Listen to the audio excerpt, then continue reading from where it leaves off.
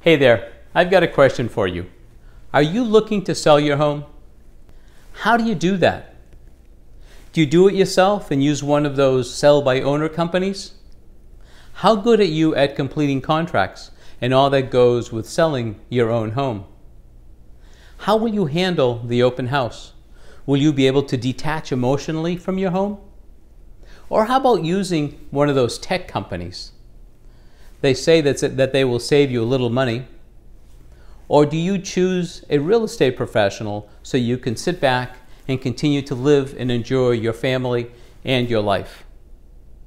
Which one do you use? In my opinion, I strongly recommend that you use the services of a full-time real estate professional. Here's why.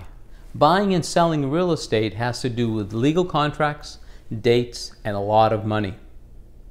Properties being exchanged within a county or a city or a state, there's a lot of legalities, and a great real estate professional will handle all that for you.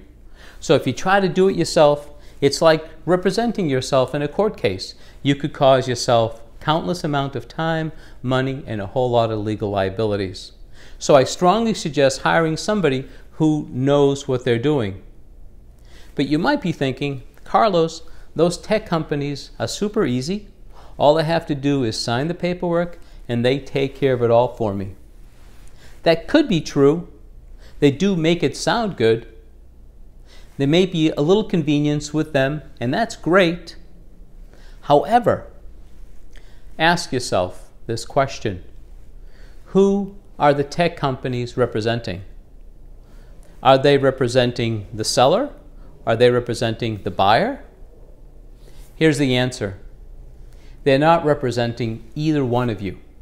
They're representing themselves. Those tech companies very rarely represent either the seller or the buyer, and as a result, significantly alter the finances of those transactions to be in their favor. You lose a lot of money. You leave a lot of money on the table whenever you hire one of those tech companies. $10,000 is a lot of money to you and me, but to them, it's only small change. So I strongly suggest that you work with a realtor.